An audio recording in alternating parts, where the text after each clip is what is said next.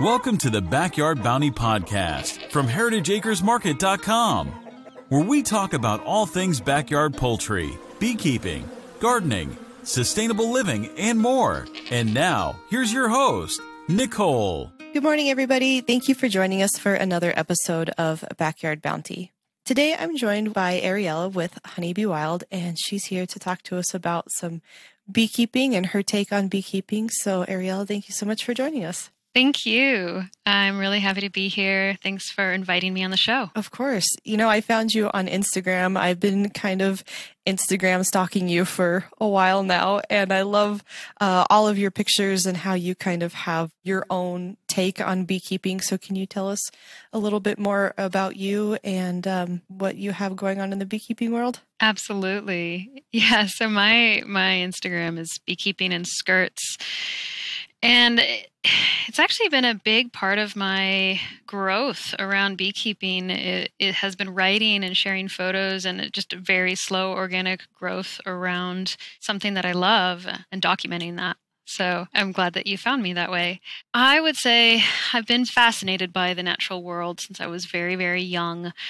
I've always had sort of an obsession about a thing. For a little while, it was seashells when I was like in fourth grade, and then it moved on to wolves for a number of years. And so it's no surprise that it landed somewhere in the animal kingdom with bees. But I actually got into bees in a very kind of different way than most beekeepers. I came to bees through studying and wanting to learn more about a mostly women's tradition around European beekeeping practices, but more specifically European shamanism, which is bee shamanism, which is namely about a tradition that's been passed down through Europe around working with bees as a central motif and as animal guides and allies into healing work and that sort of thing. I've always been very interested in folklore and in people's relationship to nature as an anthropology major as well as music. So that's where that comes from. As far as the bees themselves, I went to England to study a little bit more about this tradition. And while I was there, a wild hive of honeybees moved into the wall of my house. And I came home and figured, well, that's it. I guess I'm hooked. I went out into the kind of library and internet world of beekeeping looking for resources and realized that what was available wasn't what I was interested in. And started to do some kind of soul searching and hunting for a kind of beekeeping that spoke to me. And what that brought me to was building my first top bar hive, which is an alternative hive style, and starting out as a treatment-free beekeeper, which is what I did the following year. It sounds like the bees kind of chose you in a way. Oh, I'd love to think that. A lot of beekeepers say that.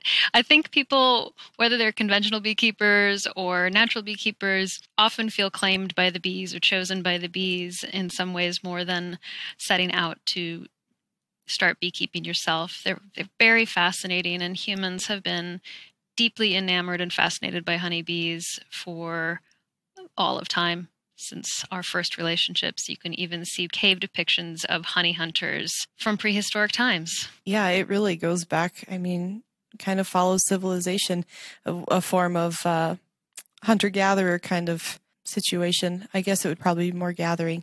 But exactly. So do you stick to top bar hives now, or have you kind of branched out to other hive styles? In my dream of dreams, I would have a beautiful apiary with someone else gardening because I don't have a green thumb, and lots of bee forage and almost every kind of alternative hive style you could think of. I personally work with top bar hives and Warre hives, which are a kind of top bar hive as well. I work with clients who use your traditional Langstroth hive, and in that regard, I practice natural beekeeping styles and make certain adjustments within the hive to help promote natural ways for the bees to exist. But I'm also very interested in some of the incredible research out there that's going on around skep hives, log hives, and alternative hive styles. We were kind of lucky enough, I guess is probably the right word, for one of our local bee club members brought me a log hive, and he brought it to me with the intent of cutting it out and putting it presumably in one of my layings, but I also have a top bar. But it's been so neat that I've just left it. Of course, it's a giant log, so it's a little cumbersome in that manner, but I'm interested in the log bee style as well. Is it an empty log or is there a hive in there? There's a hive in there. He brought Fantastic. it to me with the bees in it, and I just kind of left it. Wonderful. That's exactly what I would do. They're so wonderful to watch. And I think that a lot of the questions around beekeeping right now for people who are doing some alternative styles are, what can the wild bees teach us about bees? A lot of, you'll hear some people say that bees are domesticated, but that's not true. Really, you can never domesticate the honeybees. It's not going to happen. There may have been traits that have been bred out of them or bred into them by beekeepers over the years, but ultimately a hive can still swarm, which means reproduce, leave, and go live anywhere, whether that's the eaves of a barn or a cave or a hollow in a tree. So you mentioned that you keep bees in kind of a natural beekeeping technique. What does that mean for you? Well, I teach entire classes on that in particular. It's a long answer, but I'll try and shorten it up. Number one, I think that in order to start to serve the honeybees better and preserve the honeybees as a species, we need to change our language. And so with that, some new ways of talking about bees have evolved and new ways of talking about beekeeping. So there's natural beekeeping, there's treatment-free beekeeping, there's bee-centric beekeeping. It all, to me, falls under the umbrella of natural beekeeping versus conventional beekeeping. Within that, there are some pretty universal principles around how to keep bees that are the same, but there's a lot of differences. And you know this as a beekeeper, beekeepers are opinionated, beekeepers are emphatic, beekeepers are really interested in talking about bees, but also very, very, very passionate about what they believe. Yes. So I'm not here to say anybody's wrong. I'm just here to talk about the ways that I'm interested in working with bees, which is how do the bees live in the wild and how can we best emulate that? And here's why. Within studies, particularly studies done by Tom Seeley, who wrote Honeybee Democracy, it has been discovered that wild honeybees have learned how to survive with the parasitic Varroa mite, which is the big baddie out there, the big thing everyone's trying to figure out how to get rid of by using things like chemical treatments and miticides. We've found that in the wild, bees have found a way to adapt and actually thrive, and that involves grooming the mites off of themselves and things like that. So within natural beekeeping, when we look to the wild, we're looking to what are the bees doing? How do they live naturally on their own? And one of the things is that they build their own comb. So for instance, in natural beekeeping, most natural beekeepers keep plastic out of the hive. They don't use plastic foundation. They often feed bees a mixture of honey as opposed and sugar as opposed to just sugar. There are treatment-free beekeepers that don't use any chemicals in the hive, as in chemical miticides or treatments. There are natural beekeepers who use organic treatments, such as oxalic acid. So there's a lot of different ways to talk about it. But for me, it's about how do the bees live naturally in the wild and how can humans best emulate that with things like alternative hive styles and certain beekeeping practices. So you mentioned that you like to use the top bar in the Warre. You feel like those are more natural for the bees? To a degree. One thing that's been studied is, well, there's two main factors for me around those types of hives. The Warre hive is a tall hive, and it has something called a quilt on top, which is a box usually filled with wood shavings, that kind of thing, and it provides insulation like you would have at the top of the attic of a house. And that's proved to be really helpful in keeping the temperature inside the hive maintained, whether it's hot or cold outside. So that's wonderful. It also allows the bees to build down naturally. It allows them to furthermore build their own comb And comb is part of the body of the superorganism. So it's not just that it's where they store honey or where they raise their brood. There's more going on than simply a place to store things. And when that comb is plastic, it starts to interfere with what I would call the tissue of the colony. I'm not upset or shaming anybody who uses plastic in the hives. This is just another more natural way to work with how the bees would build in the wild. Top bar hives, and by this I mean horizontal top bar hives, sometimes people call them Kenyan top bar hives. They kind of emulate a log on its side and again allow for, how do I want to say this? One, they're small, so it means bees are going to swarm more often, as in reproduce more often, which allows for something called brood breaks. And when there's a brood break, there's a chance for the varroa population to be diminished because the varroa population thrives in the brood. So when there's a brood break, there's a break before the new queen starts laying. Very, very short lesson.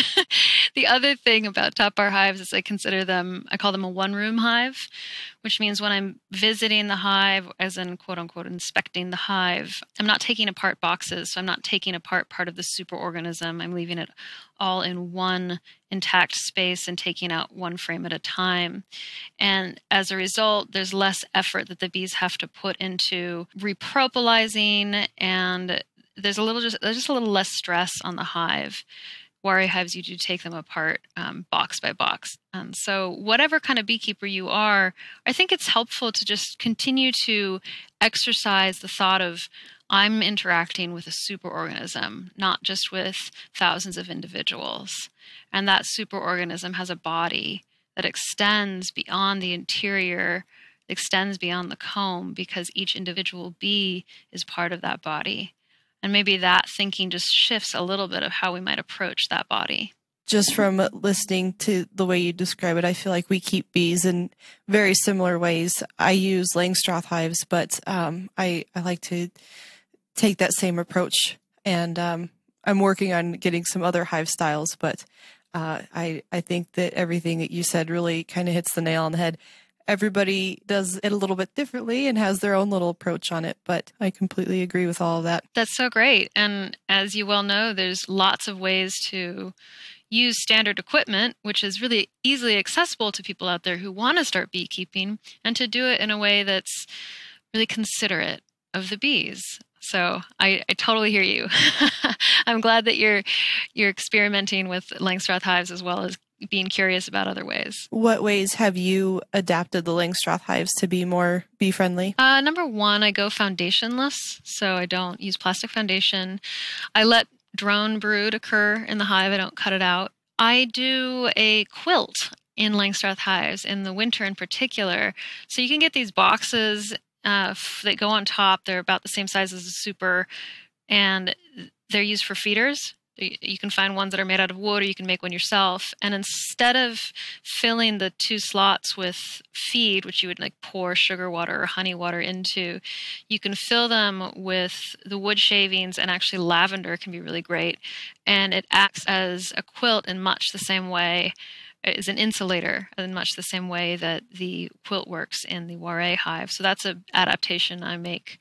I also like to reduce the entrance, but I think you can do that regardless of what kind of beekeeper you are. No, I do actually all of those same things as well. And then I actually have the addition of a really small one bee width upper entrance as well, just to give them another way. Yeah, I was almost going to say that.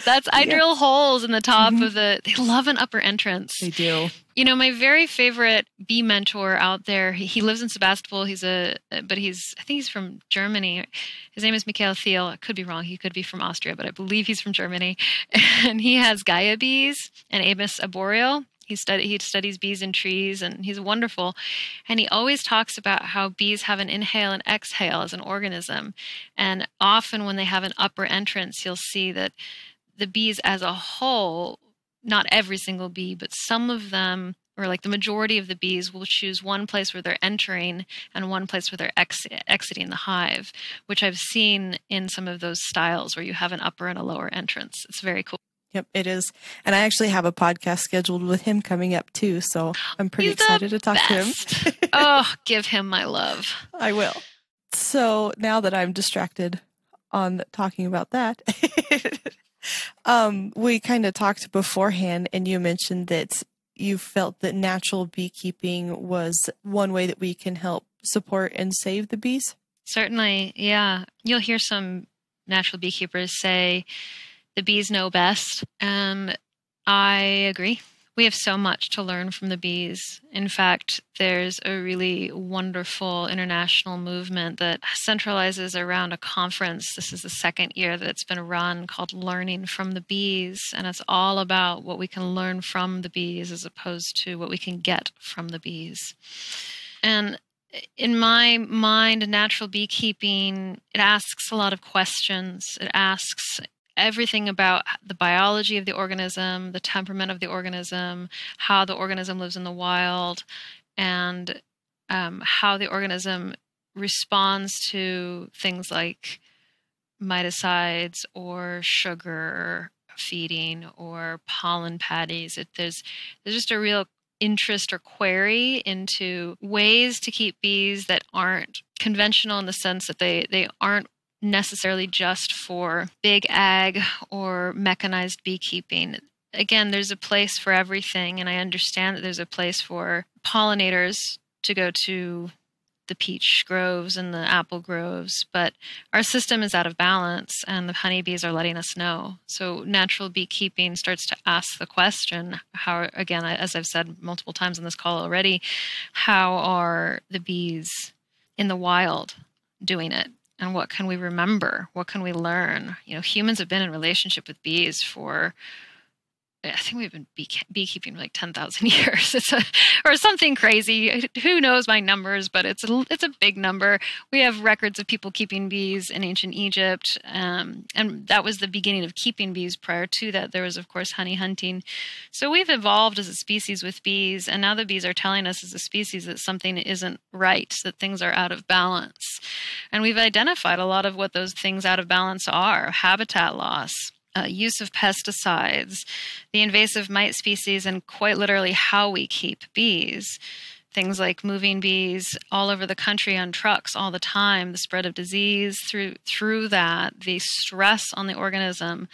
We've learned so much about what stress does to the human organism. Look at what it might be doing to the honeybee as an organism. Selective breeding out traits that aren't convenient for the beekeeper but are needed for the bee, such as propolising, which is the way that bees use tree resins and turn them into a kind of glue that's very antimicrobial and antifungal and antibacterial and is part of their immune system. So to me, natural beekeeping is giving the bees first say over perhaps a more human-centric agenda. And in that way, I think that if we follow the lead of the bees and try to be partners in living with them, we can start to learn how to save them. Absolutely. I think that I always call myself more of an apartment manager than a beekeeper, because to me, I'm there to support the bees, and I'm not, this big commercial honey producer, so I'm not concerned with getting tons of honey, and I'm just thankful for whatever they have to share. But I think that just like with poultry, there's a demand for eggs. So of course you have hens and battery cages and big farms and stuff, but that's not necessarily the best life for the chickens. And so us as backyard or small scale beekeepers, keeping a healthier way of keeping bees, having better quality honey as a result, and being there to support the bees instead of being concerned about the output being the honey at the end of the year, definitely has multiple benefits. I completely agree. I've heard some conventional beekeepers say that backyard beekeepers are going to be the downfall of bees. Mm-hmm. And I actually think it's quite the opposite. We're all looking for ways to reconnect with the earth, and first, maybe it was chickens in the backyard in the middle of urban developments and finding ways to live with your little herb garden and whatnot. And now bees. There's no reason why bees can't be a part of life again for an everyday person. I think backyard beekeepers are part of what might save the bees. My personal thought is, it's kind of similar to what's going on with humans right now with the MRSA and stuff like that. If we keep treating bees for mite resistance instead of letting them kind of evolve or figure it out on their own, then we're going to end up with, maybe no bees because they aren't able to maintain a natural resistance, just like we're damaging the human population by giving antibiotics for everything. And now we have strains of bacteria that are really hurting people, and there's a lack of immunity for these things. I completely agree. I've made the same correlation myself. And the fact is, it has been proven that bees have adapted in the wild. Read Tom Seeley's work if you haven't already. Everyone go read Darwinian Beekeeping. Just look it up. It's an article by Tom Seeley. It's in the Natural Beekeeping Trust website or on that website. And it talks about exactly what you just said with, when we try to breed out mites, we actually end up breeding for stronger mites that are resistant. And that has been happening. Mm-hmm. So in terms of natural beekeeping, saving things, it's not just natural beekeeping, but ethically looking at treatment-free beekeeping, ways to breed what we would call survivor stock, which is really like, quote unquote, the mutts of bees. You don't want a specific pure line of a very specific type of bee that has a very specific trait, like really nice bees that don't sting very often but make lots of honey. We need drones that are allowed to mate freely, and we need to allow for drones to be raised in hives and not culled, so that there can be genetic strength and genetic diversity. And we need to allow the queens to mate, and in my opinion, we need to allow bees to swarm. Yep. I used to be more aggressive about my swarm management, and now I do my own splits and stuff to try to maintain my own. Sure. But when I do splits, I let them raise their own queen, send the virgins out to mate, so that I have I always called them mutts too, but mutts that are also locally adapted to my area. Precisely. And I figure if they're poorly mated, or if they don't build up well enough towards winter and they do end up dying out, well, then that was a genetic strain of bees that I don't want to have anyways. So I don't take any overly aggressive methods to try to help them. I kind of let them sort their own problems out. Yes, that's precisely the point Tom Seeley makes in Darwinian Beekeeping. I would highly recommend reading that article, but it seems like you've intuitively gotten there already. Yeah, I actually haven't read that article, but I wrote it down so I can check it out, and then I'll put the link for it also in the description for other people to find it as well.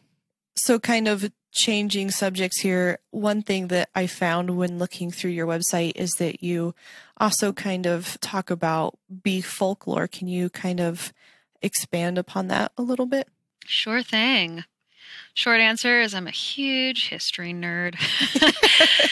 Also, I've really been fascinated my entire teen through adult life in both myth and folklore, and in the spiritual traditions of, for me, predominantly my ancestors, so European-based folk from a pre-Christian era. So looking at the Celtic culture and their relationship to bees, looking at the Greek history and myth around bees.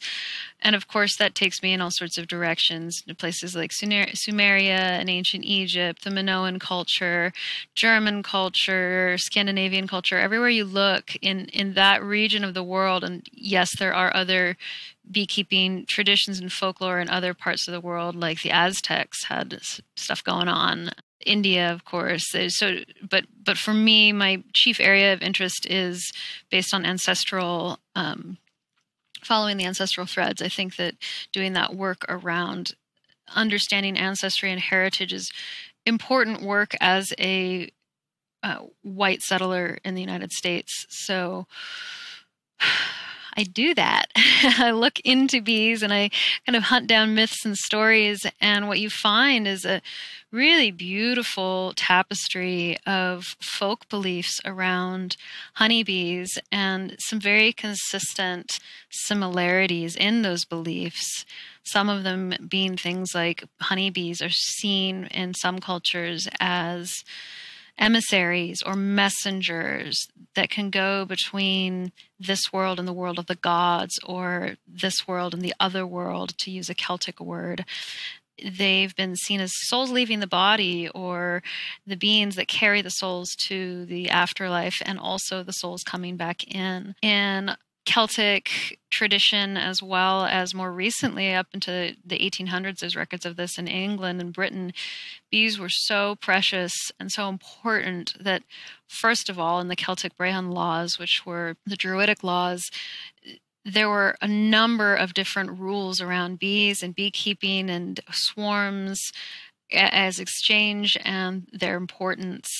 More recently, we have records of the tradition telling the bees, which is one of my favorite ones to talk about. And that includes understanding that for many people, and this is well into the Christian era, bees were seen as part of the family. And they were so important that if any major thing happened in the family's life, such as a death, a marriage, a birth, or a long-term visitor, or someone traveling from far away, it was the bee master or bee mistress's duty to go to the hive and typically or traditionally knock on the hive, sometimes even using a key, and whisper to the hive the news. There's a lot of other practices around telling the bees, but that in itself is very sweet and folkloric, but has spiritual roots around the hive being the place of the gods and spiritual wisdom and those who can go between the worlds. So that passed down into a wonderful folk tradition that we can still do today.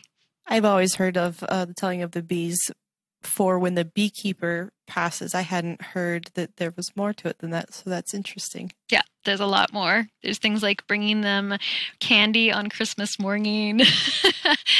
Yeah, there's turning the hive when the bee master dies. There's a lot of different little traditions.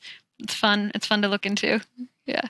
Which one would you say is your favorite? Oh, I am such a hopeful romantic. So I really like the one where when a couple gets married, the first, I believe it is that the bride has to go to each hive and tell each hive that she's going to get married. Then they would decorate the hives with red and white ribbons for the wedding. And then after the wedding, they would bring back part of the wedding feast, and the newlywed couple would go from hive to hive introducing themselves. I just love that. That's adorable. I know. But it signifies the importance of bees. And the idea was that if you didn't, the bees would leave. So that's where that comes from. I love that. And what group of people kind of practice that one? This is mostly a British tradition. British. Yeah. How interesting. And then you kind of also had on your website Bee Dreamwork, and that is one that I had not heard of before. Certainly. Again, this is connected to the idea that bees can go between the worlds, and in earth-based traditions, shamanic cultures, and what I mean by that is cultures that believe that everything is animate, that there's spirit in everything, in the tree, in the flower, in the cosmos, in the bees, and that there's a conversation and a dialogue happening between human and the spirit world through the animate world. In this way, bees were seen as those who could go between, and the dream world is one of those places where messages could be received and shared and understood, and that the bees were part of a sort of a web or a network of connection between the cosmos and the earth, because they fly in the air, and they are beings of the sun that live in the dark. There's a lot more that I can go into on that, but it's too much for a podcast at the moment. Sure. Anyway, within the bee tradition that I'm connected to, called the Lyceum, or formerly the Path of Pollen, there are dream practices deeply connected to actively dreaming with bees and with different symbols of the bees. And I now teach a body of work around dreaming with bees as what you would call dream allies or dream guides, and then working with different symbols that connect to that. And these classes, are these something that are available online? Because I think that this sounds really interesting and something that I know I'd like to learn more about. Certainly, yeah. The classes that I teach, I have 2 online classes. One is called Dreaming with Bees for women only, and that's very particularly connected to what we would call womb work. Bees are strongly connected to the womb in a lot of ancient cultures or ancient European cultures. So it's connected to the womb. And I say that really recognizing that some people have had surgeries, some people have gone through, looking at the womb as a spiritual center, regardless of the current standing physically in terms of what's going on with that part of your body, but using it or looking at it or working with it as an intuitive center connected to the bee as a very strong feminine symbol. I also do a dream class called Betwixt and Between for men and women. That's a little bit different, but it's following some of the same dreaming techniques. And then occasionally I do workshops, live workshops. Like I'll have one here in Northern California at the end of, or the beginning of November. Awesome. And kind of expanding on what you were just talking about with the bee kind of being the symbol of women and such, you kind of have an emphasis specifically on women in beekeeping? Yes. I'll tell you what, when I when I put together my handle Beekeeping in Skirts, I didn't know that things would evolve the way they have. It was just that I happened to keep bees in skirts. And in the tradition that I'm a part of, the women's tradition or the bee tradition that I'm a part of, there's a lot of emphasis on skirts to a degree because it's a way of women being open to the earth and the earth being that place of nourishment and sort of that original creatrix and womb of all life and creator of all life. And so I started keeping bees in skirts. I was never one who was too comfortable in pants. I've kind of adapted. I'm better at it now. That doesn't mean that if you like pants, you're not feminine. It's not what I'm saying at all. I just happen to be someone who liked to keep bees in skirts. But with that, I just started to ask a lot of questions around the history of beekeeping, the folklore around beekeeping, the spiritual traditions connected to bees, and realized that there's a real place for the feminine voice in not just bees, but beekeeping. And the more I got involved, the more I realized that that voice needed to be heard. I have met so many incredible women doing incredible work with bees, but still their voices aren't part of the mainstream. And I think that there's a place not just for women of all kinds and all orientations, but also for the voice of the feminine to come through. I don't want to be too polarizing, but when I talk about the voice of the feminine, what I mean in beekeeping in particular is that intuitive quality, maybe a bit of a softer touch, some gentleness, bringing in some gentleness to beekeeping that doesn't exclude men. There are many men out there who have an integration of what I would call the feminine and who are bringing that into their work with bees, but just that there is a place and a need for both the feminine voice and for more women to be doing this work. It's another area, like so many, that has been dominated by men in terms of who's out there making rules about bees and writing books about bees and that sort of thing. So now there are more and more women showing up in the field, and I want to hear their voices, and I want to be one of those voices, and I want to advocate for that. I guess anecdotally, I'll share that the very first swarm I caught was with my mother. I had just come out of the hospital I just had a miscarriage. I was very weak, and I got this call, and there was a swarm in an apple tree, and I was with my mother and two little girls on the property, and one of them said something about, is the queen under there? And my mom said, yeah, she's under there. She's under all the bees. And this little girl said, oh, because they're protecting her because she's the mother. And my mom said, yeah, they're protecting her. She said, well, because it's important. Everyone should protect the mother. I'm like, well, there it is. If that's it. I will be an advocate for those little girls and for the women out there who are finding and using their voice.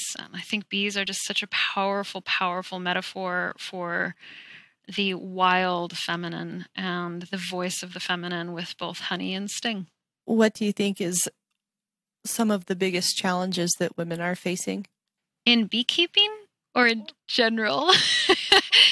I'll talk particularly to beekeeping right now. In general, there's a lot. So right now we live in a time when we can and do get to exercise our voice more than perhaps the generations before us.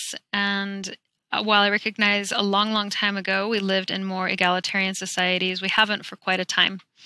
And we are really not that far from historically views around women that made us into, of course, objects. That's still going on, but what would you call it? Property, for instance, taking away rights, that sort of thing. So as we look at where we're at right now, it hasn't been that long that women have been able to really have a voice and have claimed that space and are carving out that space. That is just as apparent in beekeeping. So one of the biggest challenges I experience, and a lot of my students experience and write to me about, is being laughed at, demeaned, yelled at aggressively by men in the field, but not all men. It's just, and I'm sure other women in the field too, but this particular quality of patronizing and shaming that can happen and sort of belittling, that's an area that I think a lot of women are really struggling with, because, I mean, this gets so political, but I think in beekeeping, that's one of the biggest challenges. And what I've also found is that a lot of women are really attracted to natural beekeeping, which means that they're going to be on the receiving end of some very angry conventional beekeepers who happen to mostly be male. These are big generalizations, and I'm not interested in polarizing. But as we shift into natural beekeeping, that's where you're going to be finding a lot more females and a lot more women and people, non-binary folks, doing work for the bees. And that can be really threatening to the old guard. So, and I guess I never really thought of it until now, but if you think about, especially when it comes to like the big commercial operations, not that I know about all of them, but they're pretty much predominantly run or operated by men. And there's really not a whole lot of female beekeepers, especially on the larger scale. I think there's a fair number of backyard beekeepers, and that number seems to continue to grow as the trend rises. But I would say that traditionally it's definitely a male-dominated activity. Yeah, in terms of big ag and big economy, I would agree. Just look for any article on beekeeping in the mainstream, and it's going to be an interview with a guy or a male scientist. Mm-hmm. That being said, one of my sources for Ware hives said to me once that 70% of his client base for Ware hives are women. Really? So yeah, you're right. Backyard beekeepers are where it's happening, and it just means a new conversation and a different conversation. And I think that natural urge to mother things, whether or not you ever become a mother or are one, that stewardship, it's a very intuitive thing for a lot of women and men too. But that's perhaps why so many women are interested in other ways to keep bees that might bend one's ear a little bit lower to the ground. Yeah, I think that sounds spot on. I know I don't personally have any children of my own, and so I tell my husband, I have bees and chickens, and these are my children. Same. Yeah. Yeah, I think that's some really great points, and I know that I've seen online those challenges with not only people being less than polite, but also physically, women having challenges with manipulating the hive equipment, especially when it starts to weigh 50, Absolutely. 60, 100 pounds. And I think that there's definitely a shift that's starting to happen. Yeah, my mom's a beekeeper because of me, and she just got her first top bar hive after a couple of years of Ware hives, and she loves them because she can actually get into the hive and really, she can keep them in a much easier way with less challenges, and she can do it by herself.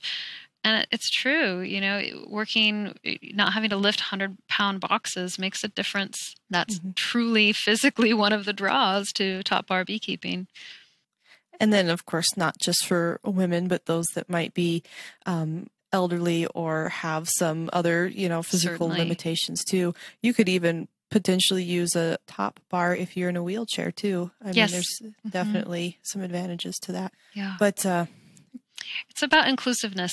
And I think that the way we've been keeping bees hasn't really been including bees or women, or really, it's just been a very small demographic that's been part of the beekeeping narrative, and that's changing, and that is challenging the old story, and it's challenging people who are defenders of the old story, but the old story isn't working.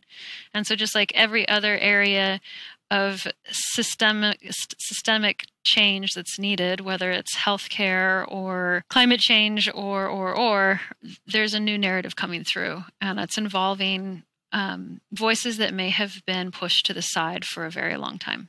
Mm-hmm. And thank goodness for the internet for giving us all an equal outlet. So for those that might, be interested in learning more about, your style of beekeeping, or maybe, the bee folklore and dream work, how can people find you? You can find me on Instagram at Beekeeping in Skirts, and on my website, which is honeybeewild.com, as in honeybee, wild.com. And if you're interested in some of the things I've referenced, there is a resources page on there where I have a bunch of different books and websites that I really like. So I love to send people in that direction. As far as my classes, I'll be offering some natural beekeeping teleconference style. Well, actually, there'll be video style classes for people coming up in the fall and the winter. So that will be showing up. And then my dream classes are available more or less quarterly. So there you go. And I saw you also had a special retreat in France coming up. Yeah. The 2020 France retreat for women will be in September. Dates to be confirmed soon. So keep an eye out for that. And there's some other fun things in the works, but I can't talk about it yet.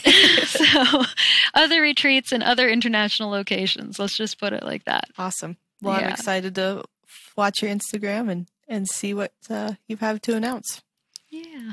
Well, thank you so much. It's wonderful to talk to another beekeeper and someone who cares so much for the earth and how we relate to the animals and the plants. Absolutely. And I really appreciate you taking the time to share your knowledge and your take on beekeeping. I think being exposed to multiple ideas makes us more well-rounded beekeepers. Absolutely. I say to all my students, go research the other side and understand it and make your own opinions. Don't just base them all on mine. So, yeah, thank you for including me in the conversation. And to those of you listening, thank you as well for your interest in bees.